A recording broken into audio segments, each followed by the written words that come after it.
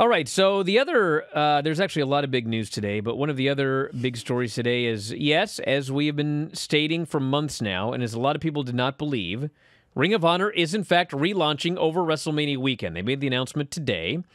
Supercard of Honor 2022 is taking place on Friday, April 1st at the Curtis Colwell Center in Garland, Texas.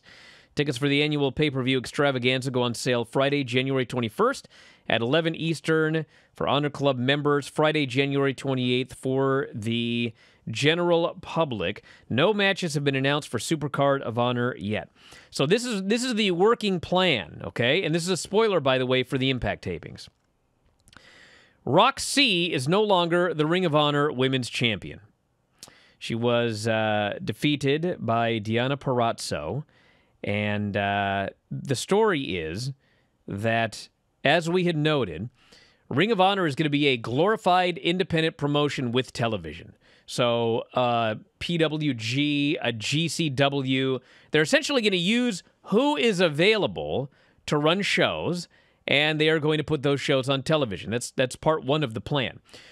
At this point, Roxy has not signed with anybody, but the presumption is she probably ain't going to be available in April. She's got another WWE tryout camp coming up. AEW, who knows, maybe they'll make an offer for her. But the feeling is it's unlikely that she's going to be available, so therefore they took the title off of her because I think they figured that Deonna will be available in April. Deonna, they must have some sort of agreement with Impact or whatever. Whatever the situation is, they feel they're going to be able to use Deonna come April. So Deonna is the current Ring of Honor champion.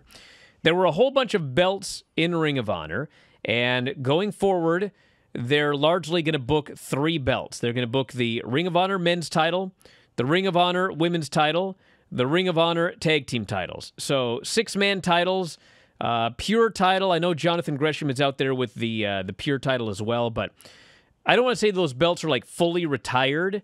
But Ring of Honor is going to be focusing on men's, women's, tag. And so what's going to happen is you've been seeing Jonathan Gresham working elsewhere, defending the Ring of Honor title. You see Deonna Purrazzo do the same thing, and same with the tag team titles. And the agreement that Ring of Honor has with all of these other promotions is, let's say that you see a Ring of Honor tag team championship match at GCW. Ring of Honor has the rights to the footage of their tag team championship match or whatever match in other promotions. Doesn't mean exclusive rights, but if the Briscoes defend the tag team titles in GCW, Ring of Honor can use that footage on their television shows. So basically, from now until Supercard of Honor, if you watch the Ring of Honor television show, you're going to see championship matches from all different promotions because Ring of Honor has the right to use those matches on their television show. And then obviously come Supercard of Honor, you'll see, matches from there and the tapings on the television show.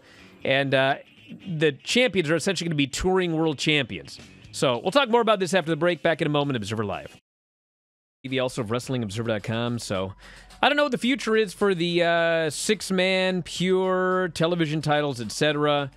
I mean, they may have to return them. They may just float around the indies, and whoever's champion just books them. So I don't know what they're going to do. But the 3 that they're going to focus on are men's, women's, and tag.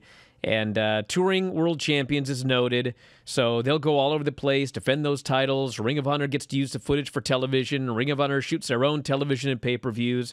And that's the future at this point of Ring of Honor. So first big show coming back will be, as noted, the Supercard of Honor on April 1st in Garland, Texas. Yeah, well, what do you need all those belts for, in the situation that they're in?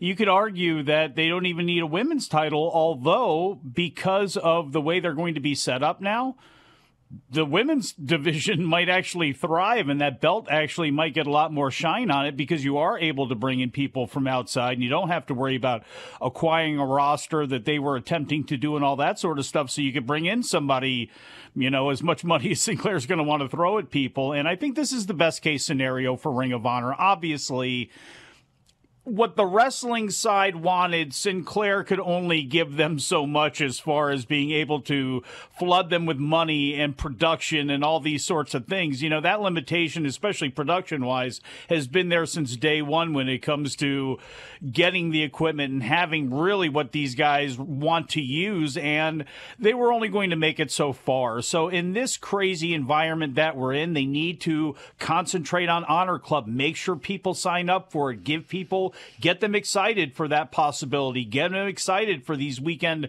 pay-per-views that they're going to be doing. What is going to be interesting is going to be how the rest of the landscape spins around Ring of Honor when they decide we're going to have this weekend and we're going to watch it for Friday and Saturday, or however that's going to work.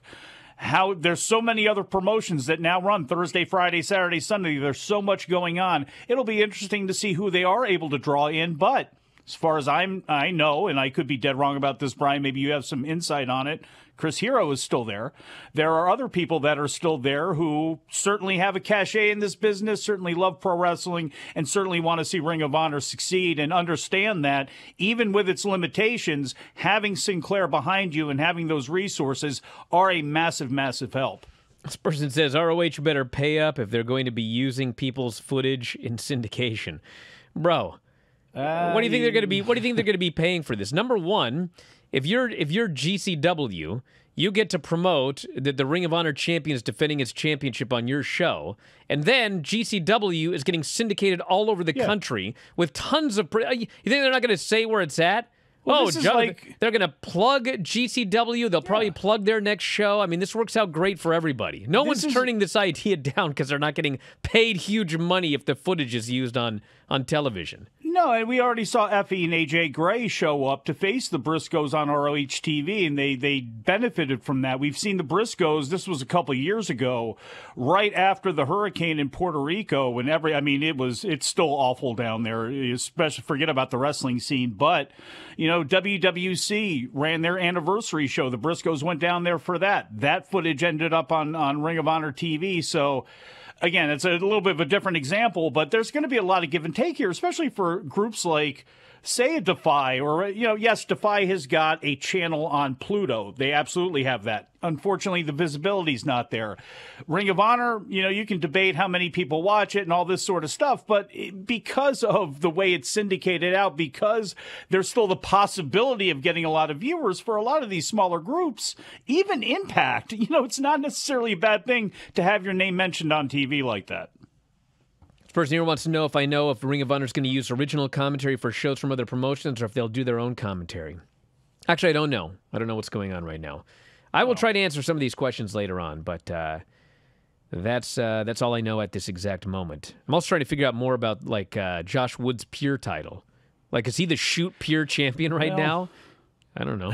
Well, see, a lot of these belts, I mean, honestly, if I'm Ring of Honor, I just reel them back in and look at Shane Taylor Promotions and look at whoever's got these belts and go, hey, you know, time to cash them out. We're going to put them up in the in the offices, and that's it.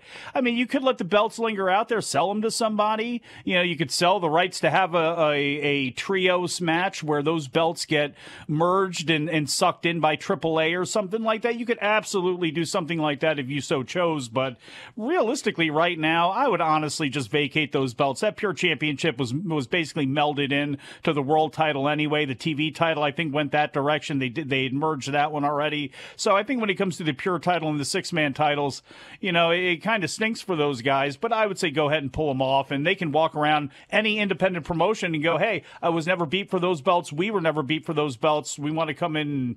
You could always have that storyline when they go in somewhere. Again, maybe it's just that as a Canadian who has always had health insurance, this doesn't seem... Max, smart enough to be a big deal. This is going to go to the best of right here, Lance. Yeah. You were being corralled away by this dog. By a dog trying to eat my wife's boots. Oh, man. They said they must be tasty. Yeah, if my wife gets home and her good leather boots are chewed up, I'm dead. You'll be chewed up next. Yeah, I'll be living outside with the dog.